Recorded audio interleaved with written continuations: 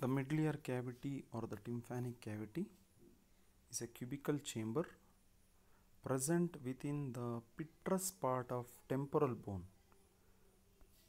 So, it is present within the petrous part of temporal bone. Out of the cubical chamber there will be 6 walls, that is the roof, the floor, the anterior wall, posterior wall, medial and lateral wall. Out of all the walls are made up of bone, which is a compact bone, except this lateral wall, which is made up of a membrane called tympanic membrane. So except the lateral wall, all the other walls are made up of bony, the compact bone. Lateral wall is made up of a connective tissue membrane called as tympanic membrane, which consists of 3 layers. The lateral wall is made up of 3 layers.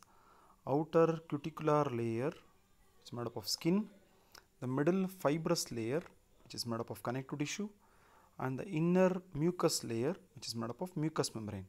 So the tympanic membrane is just a connective tissue membrane, but outside it's made up of skin, and that is called cuticular layer. Middle it's made up of connective tissue, and that is called membranous layer, and inner it is made up of mucous membrane lined by simple columnar epithelium with goblet cell called as inner mucous layer. So this is about the lateral wall. Coming to the medial wall of the tympanic cavity is related to one structure called as the promontory.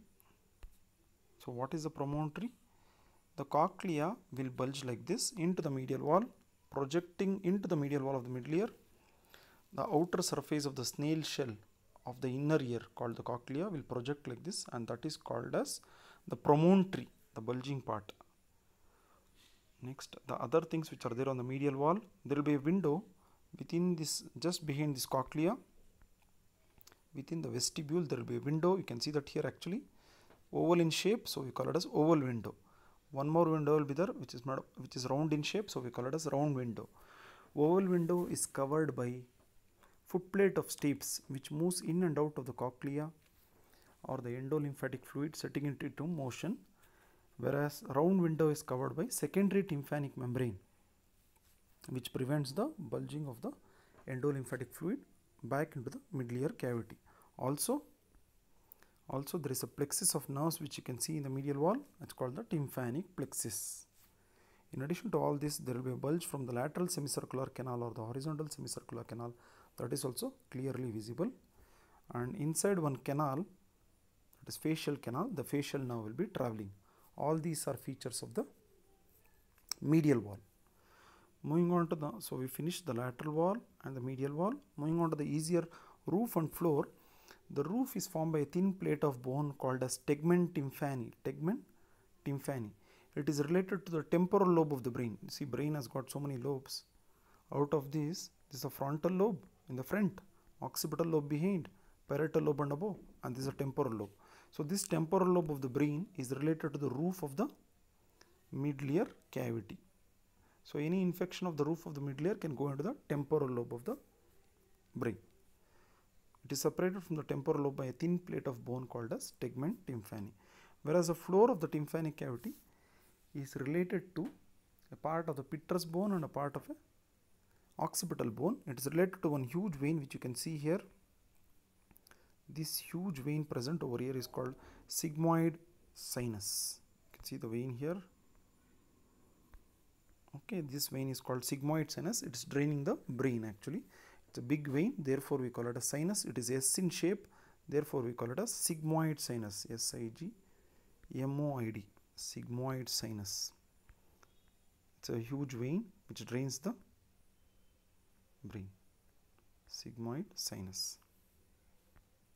Okay, so that is the floor. Floor is mainly related to the vein. Roof is mainly related to the temporal lobe of the brain. Moving on to the last 2 walls, that is the anterior wall and posterior wall.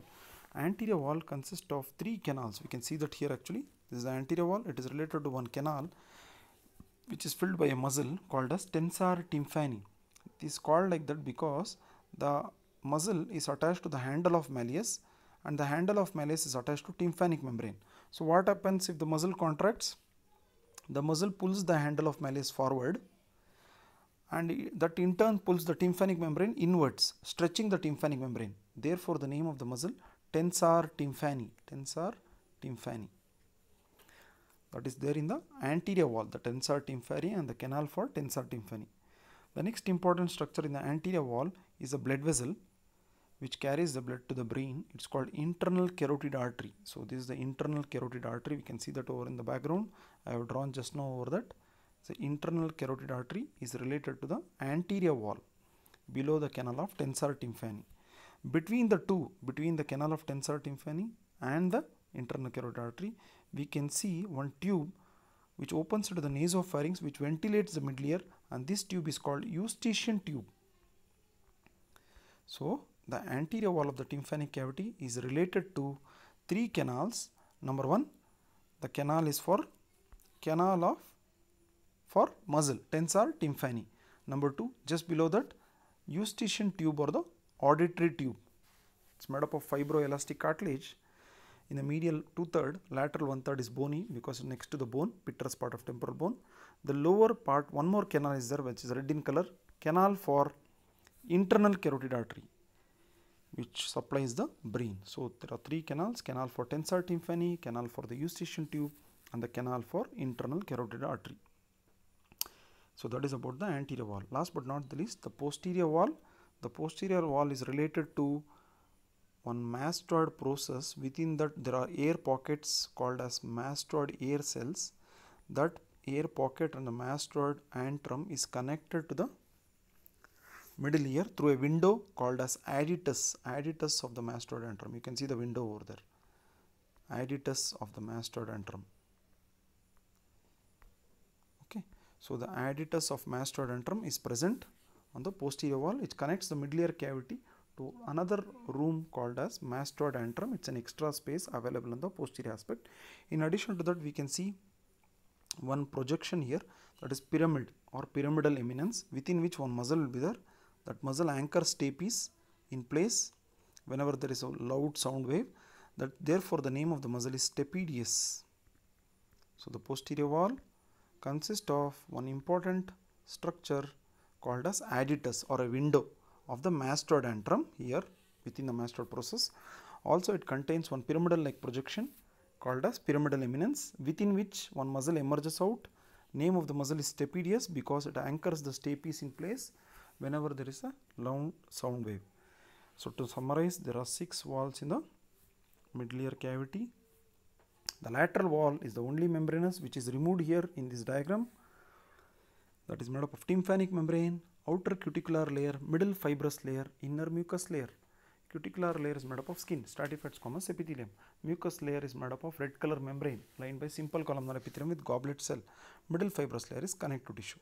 The medial layer is the medial wall of the middle ear is cochlea, mainly lateral semicircular canal, canal of the facial nerve. The promontory is a bulge of the cochlea. Also there are 2 windows, oval window for the footplate of stape, round window for the secondary tympanic membrane. That is about medial wall. Moving on to the anterior wall. Anterior wall consists of 3 canals: canal for the tensor tympani, canal for the eustachian tube which ventilates the middle ear and drains the secretion from middle ear, and the canal for the internal carotid artery. Tensor tympani pulls the malleus inward, stretching the tympanic membrane, therefore called tensor tympani. Eustachian tube ventilates the middle ear and drains the secretion of middle ear into the nasopharynx. Internal carotid artery supplies the blood to the brain. That is about anterior wall. Posterior wall consists of an Aditus of one cavity called as mastoid antrum. That is behind the middle ear cavity. One more air pockets will be there. Mastoid antral air cells will be there. Also a pyramidal eminence, and within that one muscle is traveling forward.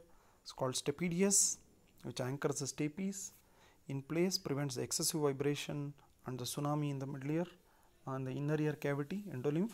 That is a function of stapedius. So that is about the posterior wall. The roof is formed by Tegmen tympani, a thin plate of bone which separates the middle ear cavity from the temporal lobe of the brain. Brain has got so many lobes. So one of the lobe of the brain is called the temporal lobe. This lower projection, this temporal lobe is separated from the middle ear cavity by a thin plate of bone called as Tegmen tympani. That is a roof. Floor is related to one sinus, and that sinus is called sigmoid sinus. It's a venous sinus. So this is called a sigmoid sinus. It is a shape, it drains the brain. It is a blood vessel. So all the walls are bony except the lateral wall of the tympanic cavity, which is membranous. Thank you for watching and learning.